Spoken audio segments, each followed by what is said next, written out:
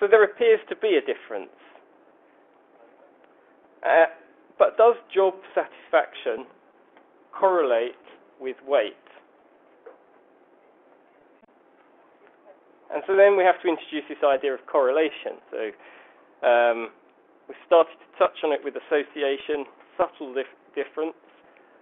When we talk about correlation, we're actually talking about a particular kind of relationship. Well, often we are. And here's some definitions. What we have to be careful of when we talk about correlation is that we don't mistake correlation for causation. And this little cartoon sort of demonstrates it.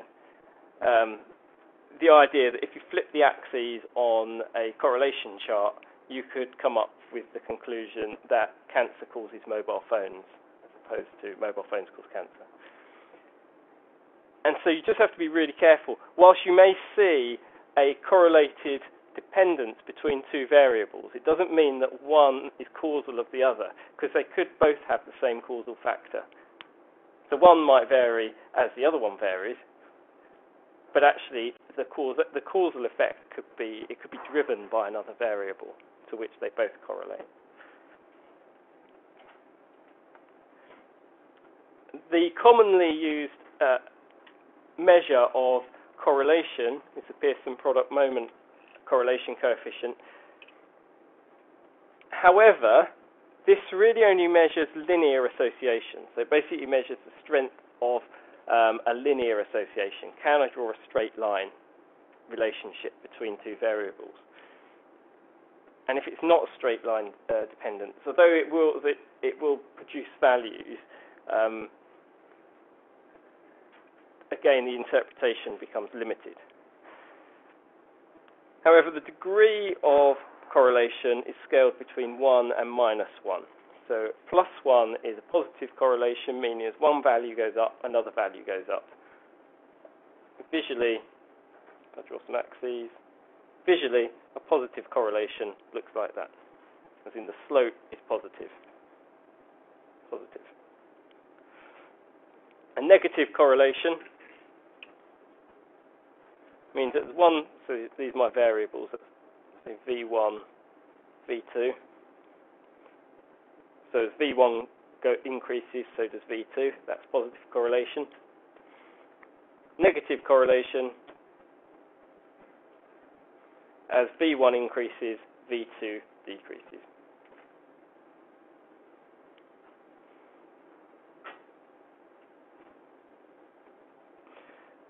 A correlation coefficient of 0, this means there's no linear relationship, or no relationship. As V1 varies, V2 doesn't change. That's all I'm saying. If that is the Pearson product moment correlation coefficient is often written as R, so that line would be R equals 0. And this one may be R equals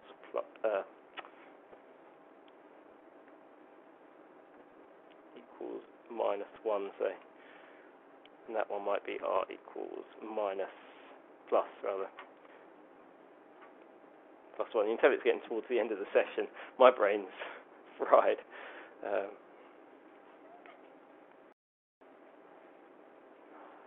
doesn't mean +2, it's +1. And you might have values in between. So,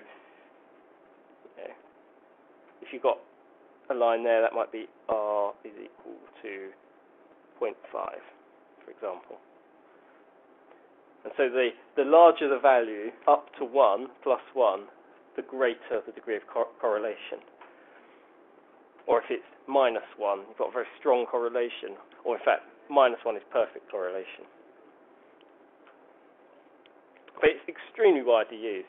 And it's the basis for linear regression as well, which is fitting straight lines through data. And it has an equation that you should not remember, because it would be a waste of precious brain space. But some people find it helpful. I find it helpful in understanding how the thing works. If that helps you understand how it works and how it's computed, then by all means use it. But I would never expect you to regurgitate that. And there's also, these are blatantly ripped from Wikipedia, but they're quite a good demonstration of how the different correlation coefficients, so these values up here, they're the correlation coefficients, and just how the value of the correlation coefficient would vary with different looking data. And you see, when the data's when there's no correlation, you can't tell in that data cloud whether as V1 increases, anything could happen to V2. There's just really no relationship between the variables. But you can have funny shapes of data that also have zero correlation or correlations. So you just have to be aware of how the correlation coefficient. Again, it's another reason to visualize data, because you get a number out, but you have to be a little bit careful about how to interpret it unless you know what the data looks like, the underlying data looks like. So here, for example, this 0.8, you can see, if naively I was going to draw a straight line through it, I would draw it there. And so automatically I can see that I'm expecting a positive correlation.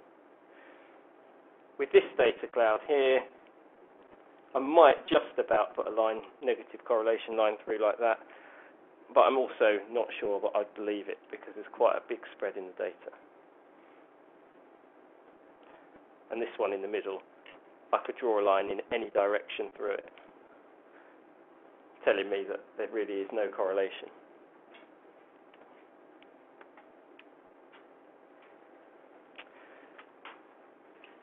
And we can look at this in the wondrous SPSS. And so we'll just do this as a quick exercise, again, to test the null hypothesis that there is no linear correlation between job satisfaction and weight. Because ultimately, this is what we're still trying to find out what these differences are amongst our stormtroopers, and it'd be really nice if we knew why. Now, those briefly discussed, the causation is not something we're measuring directly, so we would have to be careful in that interpretation. So going back to the data and our Analyze menu, if you look down the menu, you'll see that there is a Correlate option. And remarkably, you'll find that under there are the tools to measure correlation. And so the first one is bivariate. Simply, we have two variables. So you want Analyze, Correlate, bivariate.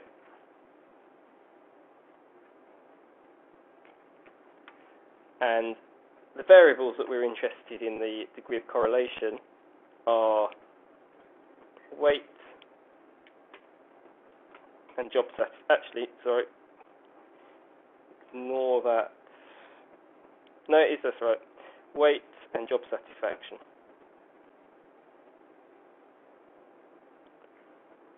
If you put weight and job satisfaction in, you can also go to options. Can you? Actually, don't go to options. Oh no, it's there. Okay, so you'll see correlation coefficients. It's a Pearson. So that's the one that we've just talked about. So you just check Pearson if it's not checked already, and then you can press OK. And that should give you a table with the Pearson correlation coefficient.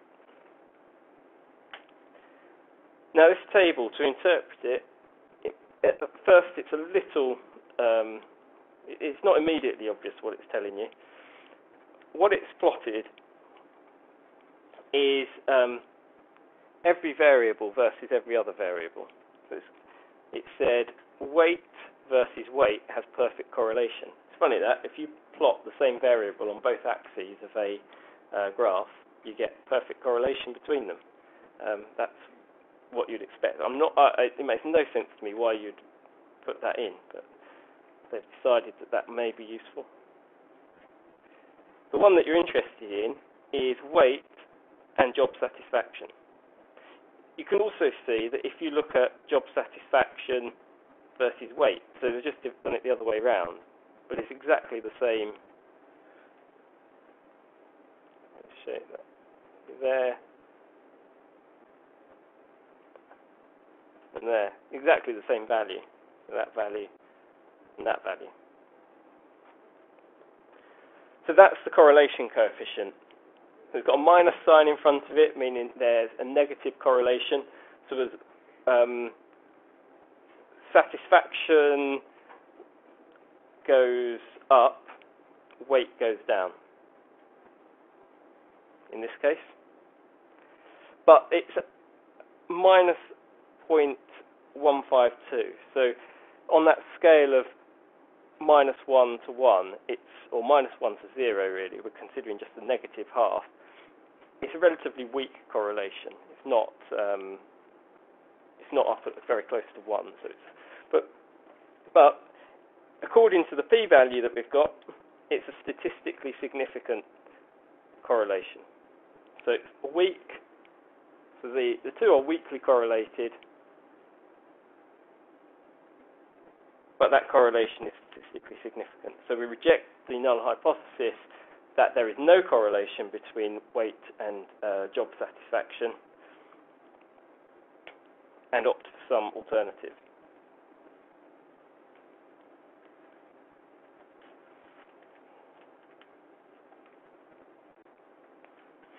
But if you plot the data, as I've done here, and you can play with that in SPSS, you'll see that,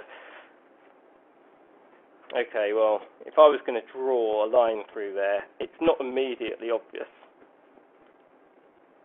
the degree of correlation in there. I could draw all sorts of lines through that data, some of them positive and some of them negative.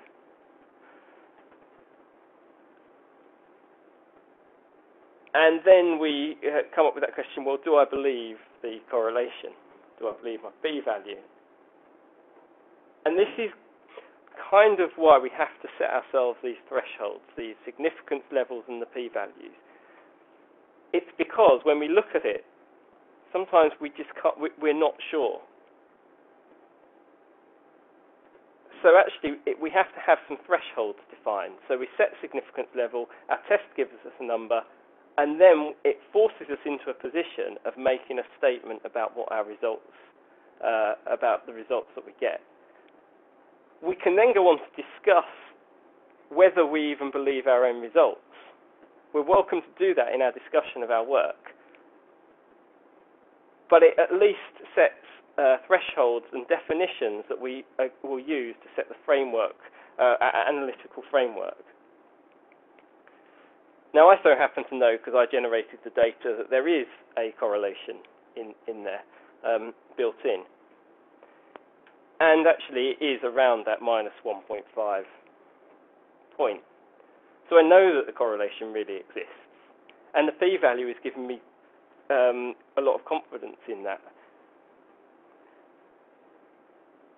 So when I sort of look back at it, because I generated the data and I created a model to produce this data, I can look back and say, actually, it does work quite well. And I'm quite impressed. I'm quite pleased that it works as it does. But from an experimenter's point of view, where you don't know anything about the underlying distribution, we have to rely on the statistical results that come out and visualization.